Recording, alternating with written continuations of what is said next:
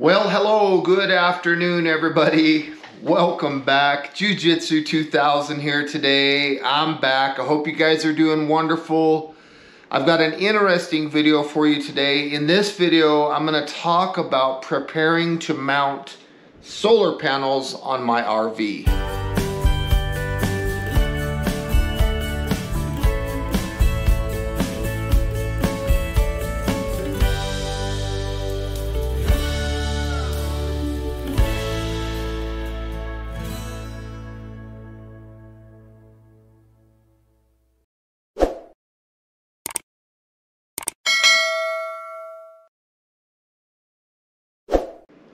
Now, as many of you know, my RV, my Chinook, it has a fiberglass roof. So let me just jump right in and talk about the brackets.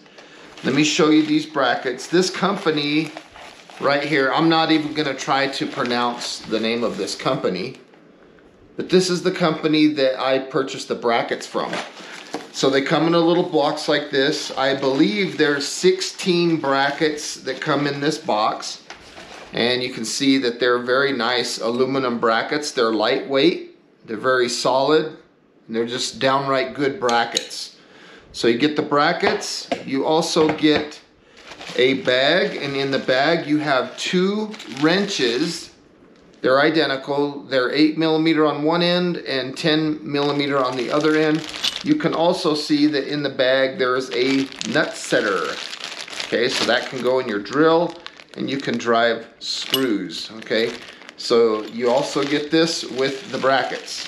And again, I think there's 16 brackets, don't quote me, but I think there's 16 in this box. It's enough to mount 4 panels, 400 watt panels or something like that. The next thing that you see in the box are stainless steel self-drilling screws that have rubber washers on them.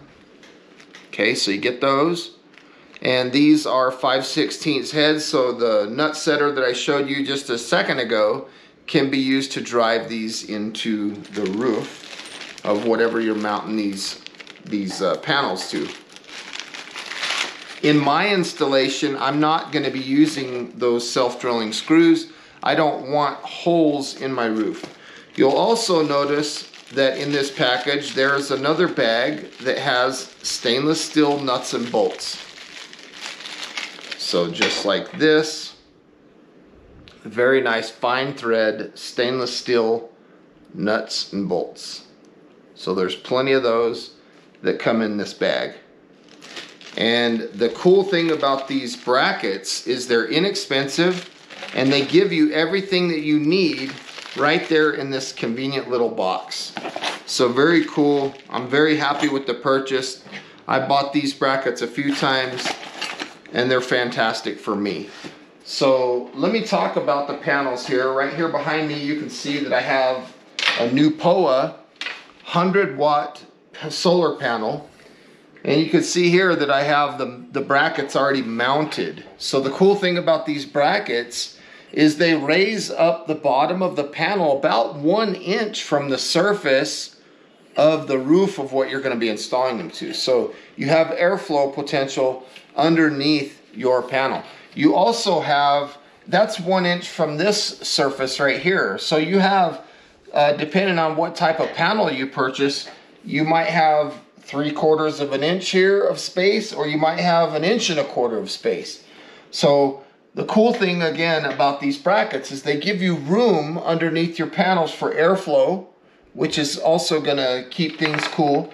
It's also gonna let water not collect underneath your panels, and it gives you just enough space where you could reach under there and kind of fish around these wires, these MC4 connectors, to make your connections and things like that.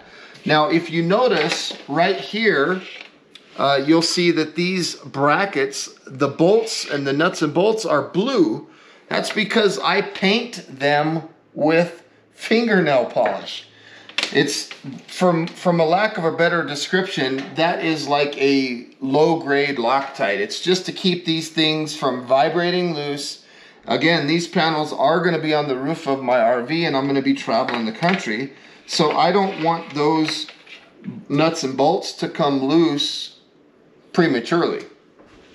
You'll also notice that on this panel, I have 5 brackets. I've got 3 on this side, and I have 2 on this side. And you're probably wondering, what's the deal with the extra bracket? You could have got by with only 4.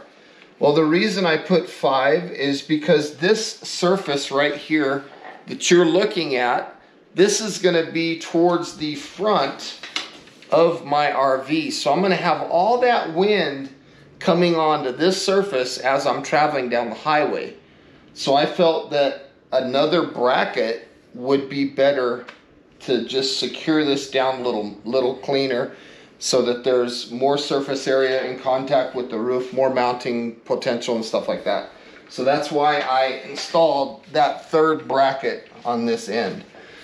Now, like I mentioned earlier, I'm not going to be screwing these down onto my roof. I don't want any kind of holes in the roof, so I'm going to be taping these panels down using VHB tape. Some of you might hear me say that and might say, what? You're going to tape those down? I'll be honest with you folks, taping solar panels down on the roof of your rig is actually a lot more common than a lot of people think. So on these surfaces right here, these surfaces that are going to mate with the roof of my Chinook, I'm going to put double-sided VHB tape. This is 3M VHB tape, very sticky stuff. So I'll basically put tape on these brackets, and then when I get ready to mount this to the surface, I'll make sure that that surface is completely clean, and then I'll pull that paper off, and then I'll set this down. And once you set these down with that VHB tape, they are there. They're not going nowhere.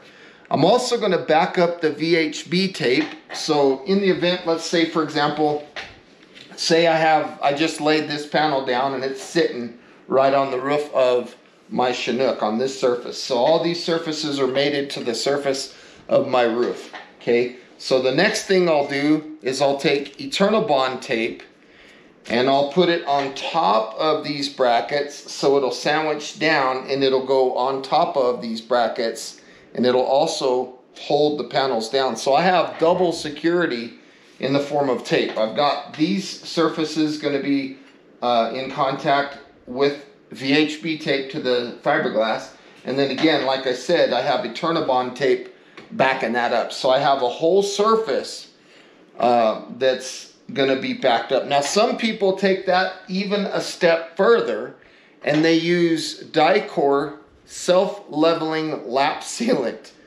after they use the EternaBond tape. I'm not probably going to be doing this. I think 2 forms of tape is going to be perfectly fine for me. I can honestly tell you that the lap sealant is fantastic. It works very good. Now in my setup, there are some calculations that I had to do. There's some formulas that I had to figure out as far as what option am I going to be using to mount my panels to get the most solar array efficiency out of my panels. Because I'm mismatching panels. I have 2 Renogy 100 watt panels. I have 2 Renogy 50 watt panels. I have this Nupoa 100 watt panel. All these panels have different operating voltages and currents. So I did some math with some formulas. I could have wired them in parallel, I could have wired them in series, or I could have wired them in series parallel. So what I wanted to do was I wanted to do the math using Watt's law to find out what wiring configuration is best to suit my needs. What wiring configuration do I need to use to get the most potential out of my 400 watt solar array that I'm going to be installing on my Chinook? If you guys have interest in me teaching you how to do that, please drop it in the comments section down below and I might make a video on that. But it's a very simple thing. You just input some values, you do a little simple math, and then it gives you the differences of wiring it in parallel versus wiring it in series versus wiring it in series parallel.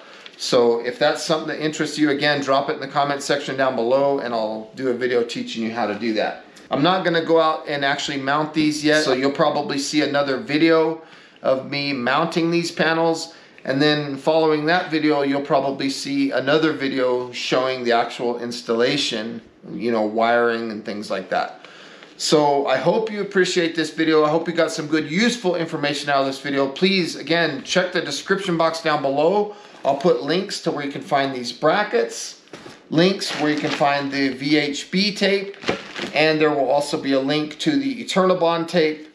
And why not, I'll throw a link down there for the lap sealant as well, just in case. So with all that being said, folks, I know this is getting a little long-winded. Thank you so much for watching. I hope you have a beautiful day.